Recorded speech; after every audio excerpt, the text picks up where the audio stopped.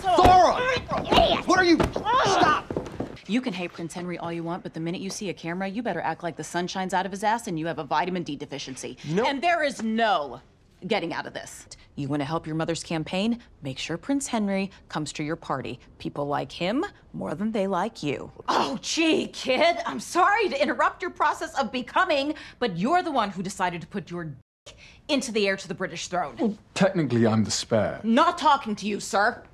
You get your ass back to merry old England right now. I want you chewing on a goddamn crumpet by sunset, and if anyone sees you leave this hotel, I will Brexit your head from your body. You got me?